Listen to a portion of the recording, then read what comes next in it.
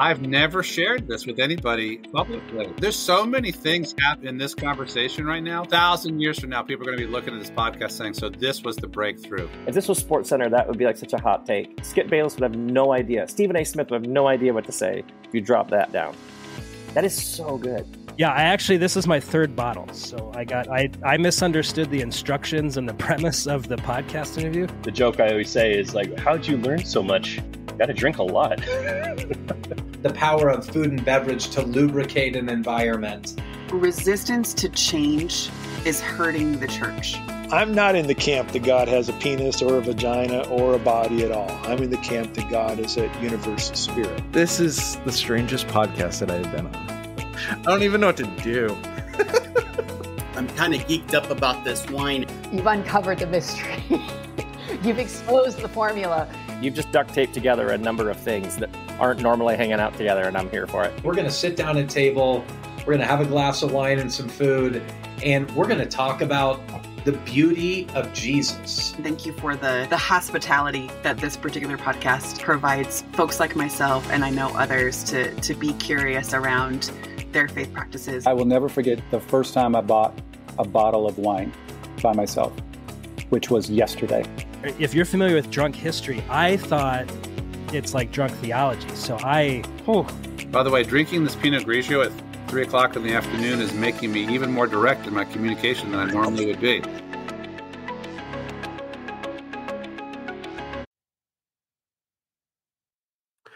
Well, welcome, my friends, to episode 1 of Cabernet and Pray. This is something I have been dreaming about for a long time, and I'm so excited to be able to share this with you. Now, what we're going to do in most of these episodes is I'm going to invite friends along with me. I'm going to interview all sorts of people, and I got a list of them already beginning, but I thought for episode 1, I'll just start with me. Just me and you guys, set the tone a little bit of what is this going to be. And there will be episodes where it'll be just me. But this is going to be a journey of mine that I would love to bring you in on and find compelling ways to explore Christianity through the world of wine. Now, I was thinking about what'll be fun with these guests is that a lot of them will be ministry people, right? These are people who are, into theology, into the church world, pursuing Jesus in an interesting way. And what's going to be unique for them is that they're not probably familiar with drinking while they do that, or maybe at least not on camera, right? So we're going to get them to drink with us on the podcast, and we'll get to explore that with them. That'll bring out a little, humorous aspect of that maybe. And for the people in the wine industry that we're going to bring on, they may not be used to talking about Jesus, talking about their faith. And so, for all different reasons, this is going to be a fun exploration of both wine and Christianity. And hopefully all of our guests are going to explore that in unique ways, and you get to be a part of it with us. Now, today I want to set the tone for where we're going. And so I'm going to establish a few things that we're going to do right out of the gate. Now, I've got a brand new setup here. So I've got sound effects, and I'm super excited to use sound effects because why not? So I'm going to teach you some of the sound effects that we're going to hear throughout the show, and you'll know when you hear these sounds what's coming next. For example, my first sound effect, that means it's time to introduce to you what we're drinking today.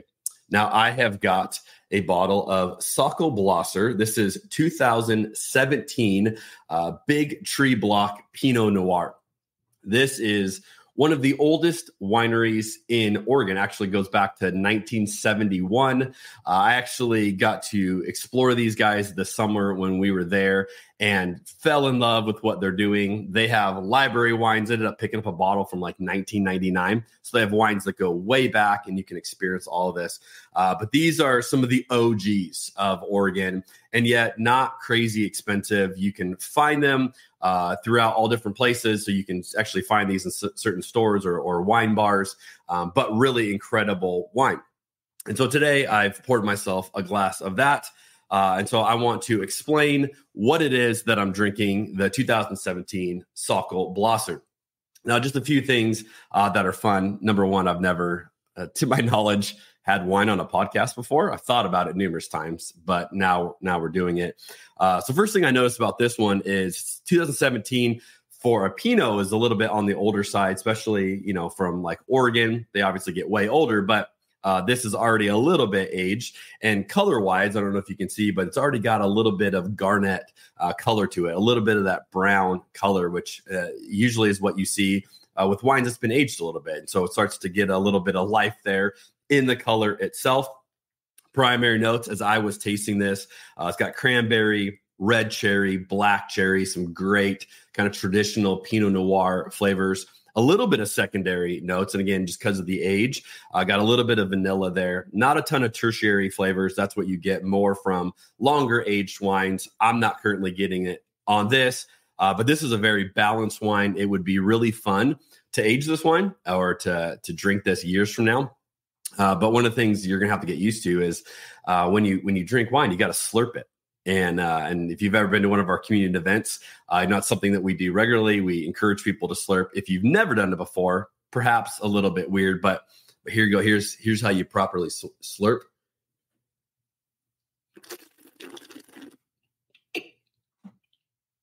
And that allows you to aerate it in your mouth. And it's just super, super fun. So cheers to you. Cheers. And hopefully, if you're not driving while you listen to this or watch this, hopefully you've got your own glass of wine. So that's just an encouragement to drink along with us. I do want to share a quote to kind of set the tone for today. And this is also where I got the title of today's episode. This comes from a guy named Richard Bohr. He said, "Great winemakers make great wine, period. Great vintages don't make bad winemakers great." Now, I want to unpack this because I really like this idea that if you are a great winemaker, whatever you're given, you're going to make great wine out of it. If you're not a great winemaker, you could be handed grapes from the best vintage in the world, and it's still not going to be a great wine because you don't know what to do with it. Now, for most of us who are watching or listening to this, you're probably not making your own wine. If you are, so glad that you're a part of this. Let's be friends. Let's talk more. I'd love to have you on the show. But a lot of us, we're not actually doing this. We're enjoying the people who have done this. So I want to set this more up for like a life metaphor. What are you making out of the vintages of your life? So each of us go through seasons. Some seasons are great seasons. Some seasons are not. And we get to decide what do we make out of that. And when you're in the wine industry, you hear a lot of talk about this, and maybe you've thought this is fluff, but a lot of times when they're talking about a certain year in a region, they're going to tell you the weather. They're going to tell you stories of, oh, let me tell you about the rain we had that year, or the sunshine we had that year, or the frost we had that year. And there's a reason why they're telling you. It's not just like trying to hype up wine or trying to sell you more. They're trying to tell you why that vintage is shaped the way it is, what went into that. And some years are ideal conditions and some years are not. And the years that are not, I think recently in 2020 in Oregon, tons of fires and smoke, and California's had to deal with this recently as well. That makes it really hard, especially on Pinot Noir, which are thin-skinned grapes. And so that year is a really interesting year to drink Pinot Noir from Oregon. And so all these go into what is going on that year and then what the winemakers are doing with it. But the question I want to ask you is what are you making out of your life? Like, what is your life turning into? And you might want to answer by explaining the actual vintage, right? Well, let me tell you what's going on. Let me tell you the conditions, whether they're good or whether they're not good. And really that's kind of one part of it. But just like Robert Bohr says, great vintages don't make bad winemakers great. Like a good winemaker is going to figure that out, and a bad winemaker is not going to make anything good out of it anyways.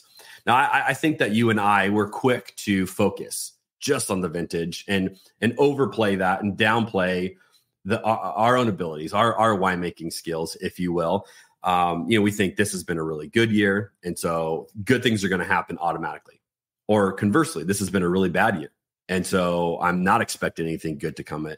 And if you find yourself thinking that way, what you're really doing is alleviating the role that you can play, the reaction that you have to that.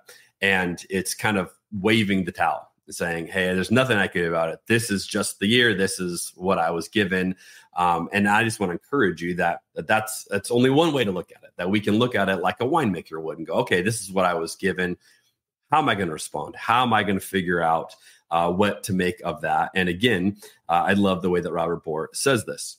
Now, my own journey, I would say the last few years have been totally, completely different than anything I would have expected. If you would have told me, I don't know, 3-4 years ago, I would be starting a communion wine co podcast called Cabernet and Pray, I would not have believed you, because I was using my gifts in a very different setting at that point.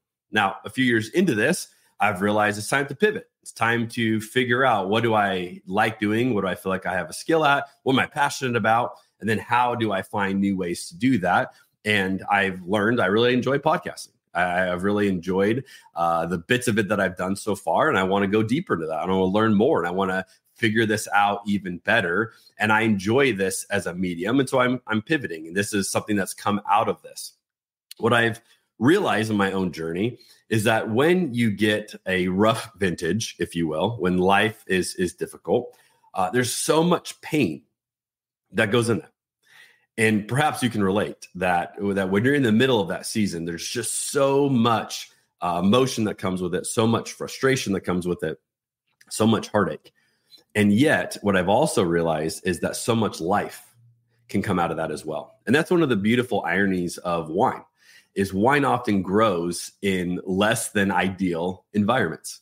Wine thrives. These vines thrive in places where other plants would not. In fact, when there's not great soil, when there's not great amounts of water, when, they're on a hill and they have to dig deep for it. And you're going, how does it do? Well, that's actually some of the best wine in the world. Those are the conditions. And I really think this is a great metaphor as we get into this podcast of how do we live differently? How do we live more strategically? How do we pursue truth and pursue Jesus and pursue whatever it is that ultimately is going to allow you to thrive? How do we do that better? And I think all of this is wrapped up in this same idea. Now, there's a concept that I've been thinking about for the last few years, actually. And in this few years of mine where I've had a lot of pivots, a lot of head scratching, a lot of what the heck am I doing? There's this image that I've returned back to numerous times, and I want to share it with you today. I think it's so helpful. It doesn't get talked about enough, and I think there's something really powerful there. And I'm going to use a few verses to explain it. Now, this is from the Apostle Paul. I'm going to have a sip of wine before I read this. This is from 2 Corinthians chapter 4, beginning in verse 6 through verse 9. Paul writes this: "For God, who said, 'Let light shine out of darkness,' made his light shine in our hearts to give us the light of the knowledge of God's glory displayed in the face of Christ. But we have this treasure in jars of clay to show that this all-surpassing power is from God and not from us. We are hard-pressed on every side, but not crushed, perplexed, but not in despair, persecuted, but not abandoned, struck down, but not destroyed." So Paul's setting this image up, and I want you to notice the phrase that he's using, that we have this image in jars of clay. Now, I don't know the audience we've got yet, right? If you are like me and you grew up in church, you're likely thinking of an amazing band back in the day, Jars of Clay. I went to these guys' concerts. Fun fact, I was like a pen pal. Like, that's literally what I would call it, because it was back in the day. I was a kid. The bass player, somehow I had an in with, and I used to like write messages to the bass player when I was a kid. And I was so young. I was using my mom's email account. I think it was like a Juno account back then. And I ended up creating my own account just to email the bass player. I was like huge into these guys. So that's just not really the point, but I can't think about this passage without thinking about Jars of Clay, the band. But Paul's using this image here that, we hold this treasure in jars of clay. Now, if you're thinking about the image, you're going, okay, let's just logically break this down. This is a little bit of a confusing image. Paul, why that? Why are we using clay jars here? Is that all that's available? Like there's nothing else. We couldn't use anything better. And back in the time, there were other options. Like you had metal jars. And if a metal jar was broken, you could repair it. But Paul doesn't say that we hold this treasure in metal jars. There were glass jars. And if a glass jar was broken, you could melt that down and the material could be reused. But Paul doesn't say we hold these in glass jars. Paul says we hold this treasure in jars of clay. Well, clay was commonplace. They're inexpensive, easily broken. And once you break these, you discard them. You don't reuse them. You don't repurpose them. They were cheap and they were of little value. So the question is, why would you ever put a treasure in a jar like that? Like, what is Paul saying? Is Paul not understanding logic? Does Paul not understand the way the world works? Why is Paul talking about putting a treasure we have from God in a clay jar? If we're honest, this sounds incredibly fragile. And it also sounds like so much of Christianity today.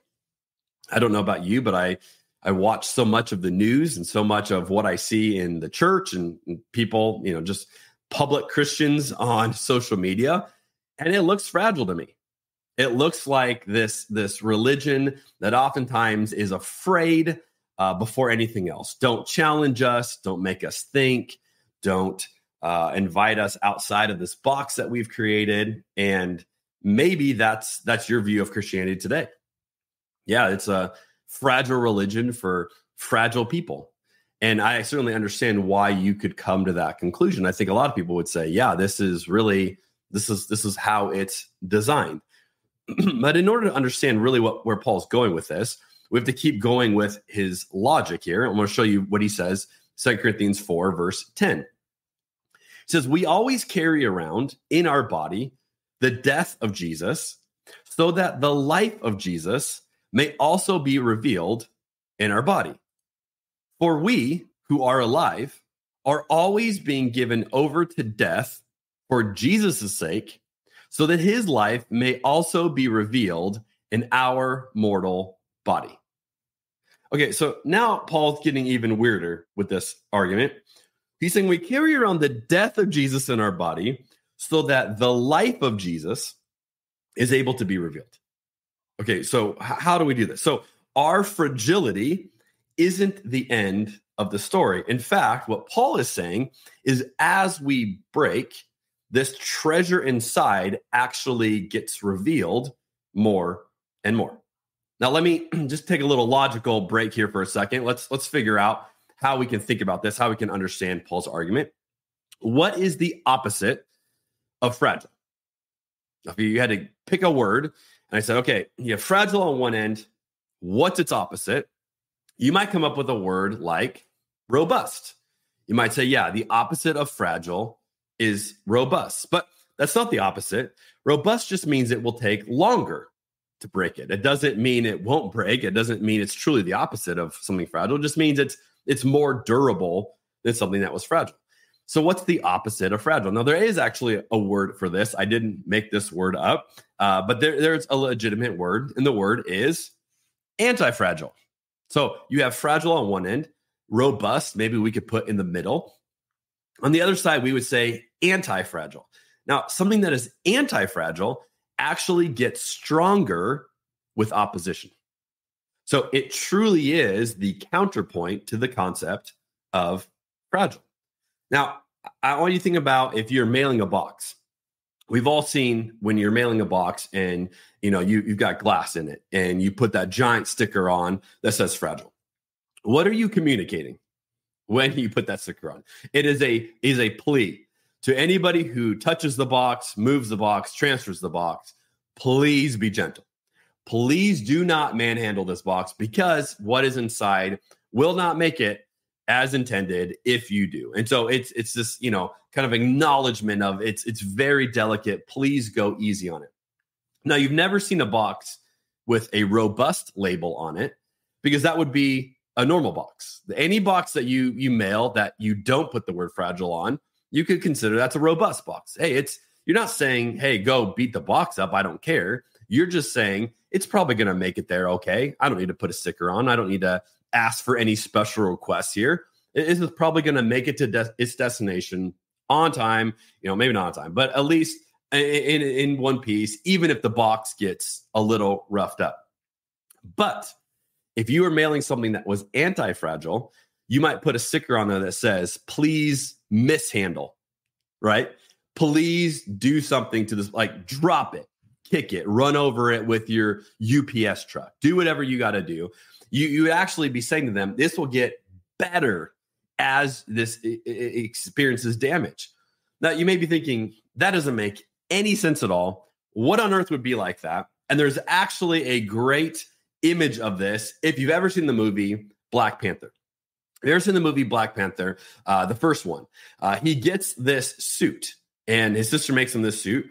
And this suit basically absorbs all of the damage that he receives and then channels it back. So if he gets kicked, it absorbs all the energy behind that kick, stores it. And then when he punches or when he kicks, it releases all of that in addition. So literally, the more you get beat up in that suit, the stronger you are. And, they kind of figure that out when they start fighting him. Well, like, oh, how do you fight a guy with an anti-fragile suit? Like that's pretty difficult. But that's a great picture of what it means for something to be anti-fragile. Now, at this point, I want to stop. I want to take a break. I'm going to give you another music cue. And this music cue we're going to see each and every week. This is going to be an important one because this one tells us that it's time for a drink break. Time just to slow down, take a break from what we're talking about, have a bit of a drink.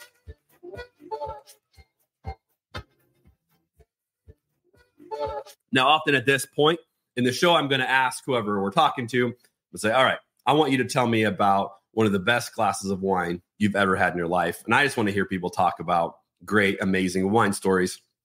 I've got a number of them. One of them that I was thinking about as I was preparing for this episode, the last one that I had that really just like blew me away. We were in France on a wine cruise last summer, just unbelievable trip. And we went to this chateau for dinner one night and literally had this whole meal already served, all the wines with each of the courses. And it was one of those, if your glass got empty, they just filled it for you. And so kind of a dangerous, how much wine are you going to drink? But you would drink the wine for that course. And then when that course would finish, they would take your glass, whatever wine you had left, take, your plate, they bring you a new plate, a new glass, and they pour this next wine. And we were just going throughout the night. I don't even know all the different wines we were drinking because it's not like you're ordering them. You're just getting them brought out with this presentation. But we get to the last glass, and it was just one of those moments where all the food had been amazing. Everything was hitting just right. And then they get to, I think, what was the best wine of the night. And I just sat there and was like so blown away.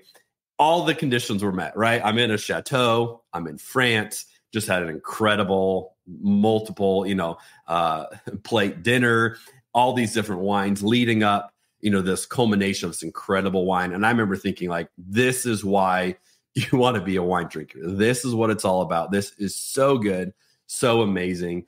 And I hope you have experiences like that. Part of what we're going to do in the show is help you understand the wine industry more, help you understand how to drink wine more. And as we get into each of these episodes, that's just going to be a natural part of it. I want you to have your own experiences like that, where you say, oh, let me tell you about my favorite glass. So that'll get us started. I also thought it'd be fun. It's episode 1. Thought it'd be fun. Let's do a little famous toast. So I'll raise my glass to those of you who are watching on video.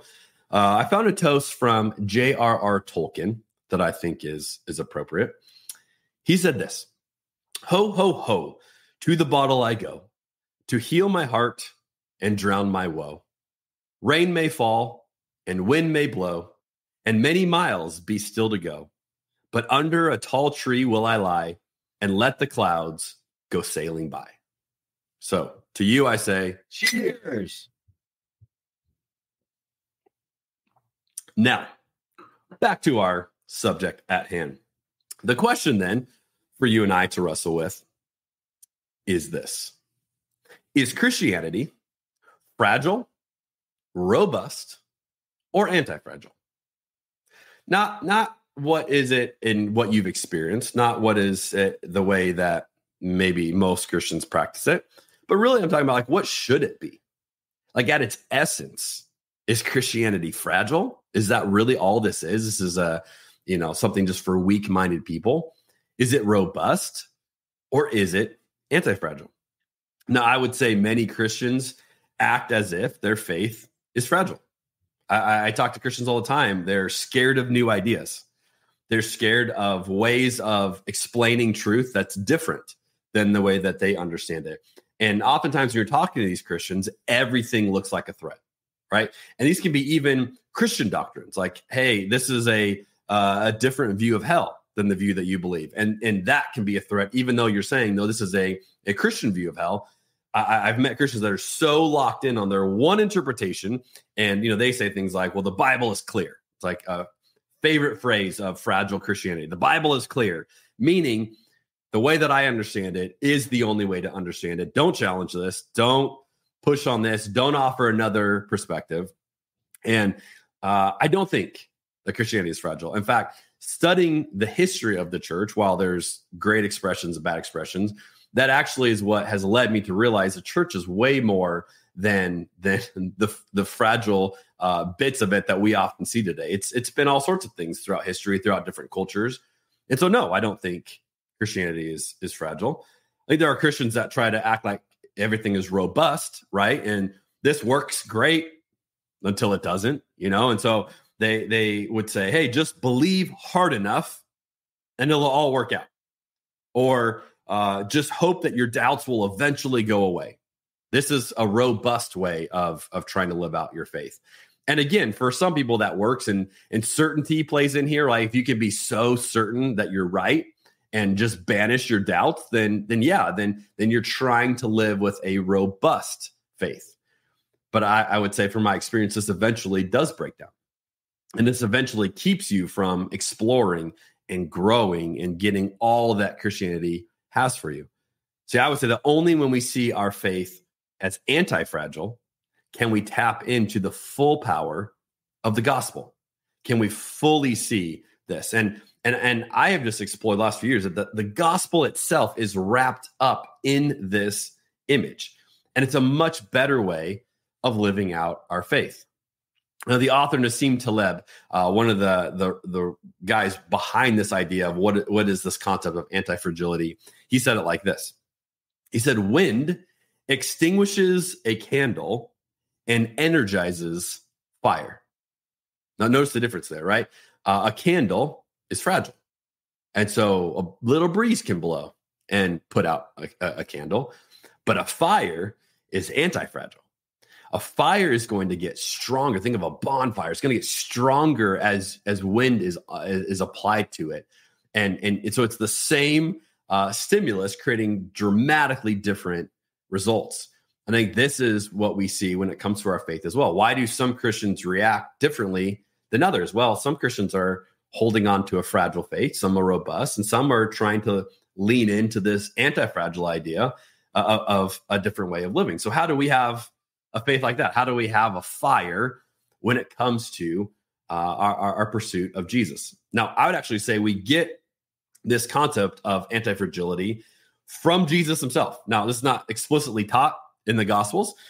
This is not, something that Nassim Taleb necessarily is going to agree with if he's listening to this. But I would suggest that Jesus on the cross is actually the ultimate moment of anti-fragility. Let me show you the way that Paul says it in Colossians chapter 2, verse 13 through 15. Paul says, when you were dead in your sins and in the uncircumcision of your flesh, God made you alive with Christ. He forgave us all of our sins, having canceled the charge of our legal indebtedness, which stood against us and condemned us. He has taken it away, nailing it to the cross. And having disarmed the powers and authorities, he made a public spectacle of them, triumphing over them by the cross. Now, this is wording that if you've read it before, you're like, oh yeah, it's beautiful. But this is crazy that just when it looks like death wins, Jesus shows more power than evil thought possible. So God has made us alive in Christ through the death of Jesus, not through Jesus conquering armies and being more powerful than Rome and more powerful than anything they could throw at him. No, through Jesus's death, we are made alive. This is an image of what it means to be anti-fragile. And I would suggest this is what you see even in the book of Acts in the early church. You see this raw, messy, unorthodox, version of how they lived out their faith. And today we have tamed it. We have made it safe. We have said you can go and visit this kind of Christianity on the weekend and you dress up for it and you look nice for it and you say these things and you don't say these things. And we've lost really the essence of what it means to have an anti-fragile faith. There's this quote from Mason Menenga, and I think this is so great. He says, "I love that there are multiple times in the Bible that followers of Jesus escaped a prison." I love that. There are not just once, like multiple times in the Bible where Christians are escaping prison. You put that in the same context today, we'd be like, whoa, they're breaking the law. Whoa, you don't do that. These are the bad guys. Whoa. And literally like that, like read the New Testament, like that's in there. Like it's just this crazy way of living out their faith. And I think many of us, we've missed it. We've missed the essence of, we don't need to be afraid of all these things that we're afraid of. That literally when we lose, that's when the power of Christ is revealed. And I think, one of the things that's so hard for me is so many of the songs we sing in churches today are about God never fails. And you could never fail. And you could never let us down, God. And it's like, have you seen the cross? Like that's failure. That is Rome winning. That is Jesus being put to death against his will. And we seem to like, like that's cool. But like we don't want to embrace like Jesus lost and in losing ultimately won. But if you skip past the losing, if you skip past the cross and go, no, let's just go to the resurrection. Let's just go to the end of the story. You miss the power of what it means to be anti-fragile. Paul says in 2 Corinthians 1:9, indeed, we felt we had received the sentence of death, but this happened that we might not rely on ourselves, but on God who raises the dead. This is so great. We got the sentence of death, but this was just so that we wouldn't rely on ourselves. This was so that we would realize, we actually are serving the God who raises the dead. And friends, if you follow Jesus, this is the Christianity that we're invited to experience, an anti-fragile faith where we are not afraid of losing. We're not afraid of hardship. We are not afraid of bad things happening, because in those moments when we break, and our fragility is shown, ultimately the anti-fragile message that we are a part of emerges. It shines through. So let's go back to the quote we began with, Robert Bohr. Great winemakers make great wine, period. Great vintages don't make bad winemakers great. If you are anti-fragile, you can make great wine out of a bad vintage. In fact, really, if you're taking this idea that the worse the vintage, the better your chances of making a great wine if you're understanding this concept of anti-fragility. Now, I want to give you two takeaways from this episode today that are wine themed, but these are obviously metaphors for how you and I can live. My number one takeaway would be this. If you understand this concept, don't be afraid of bad vintages. Now, this is obviously wine speak for a rough year of the growing season and the harvesting season and all that.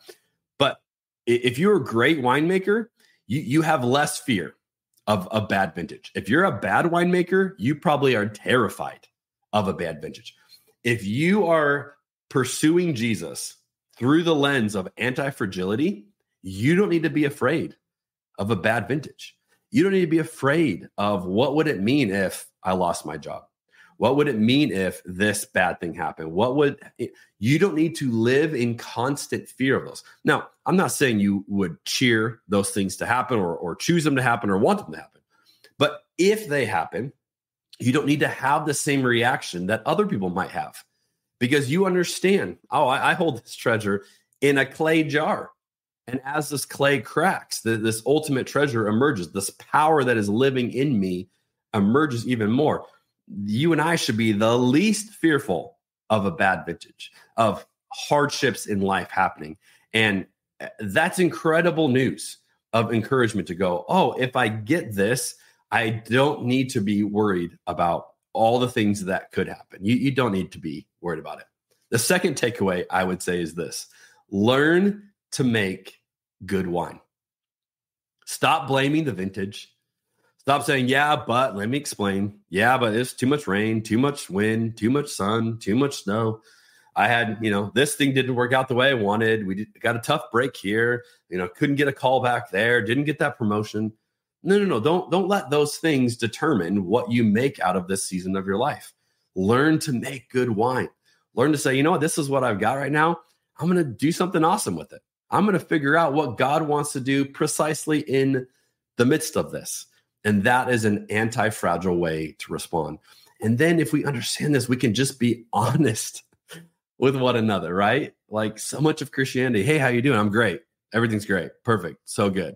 And then we go back and it's like, it's not great. So we're not going to tell anybody and we're going to keep playing that game. But we can learn to make good wine. Go, this has been really hard. It's a really hard week, really hard season, really hard month. Let me tell you what's going on.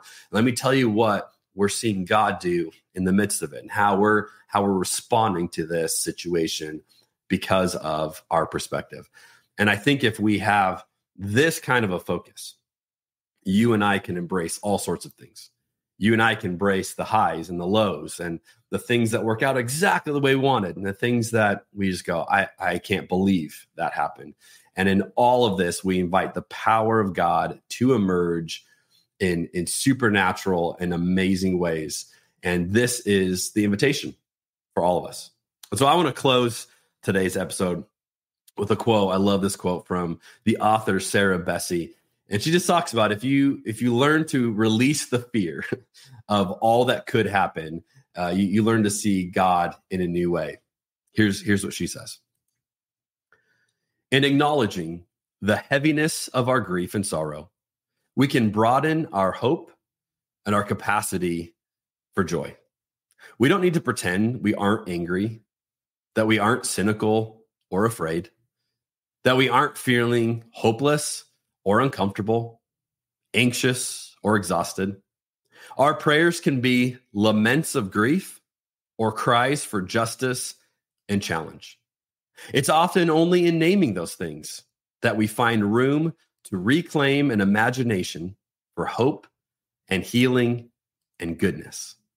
We get to yell, weep, give thanks, sit in silence until we sink down in the love of God that has always been holding us, whether we knew it or not.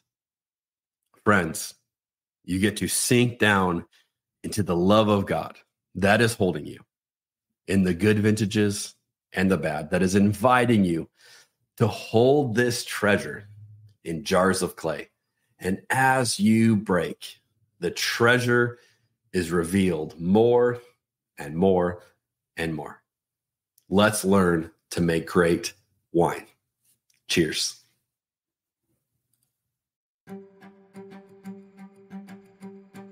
Thanks for joining us for Cabernet and Pray.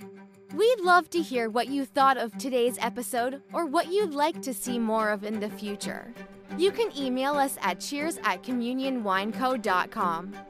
And if you like this episode, please consider leaving us a 5-star review wherever you listen to podcasts. You can also find us online at communionwineco.com.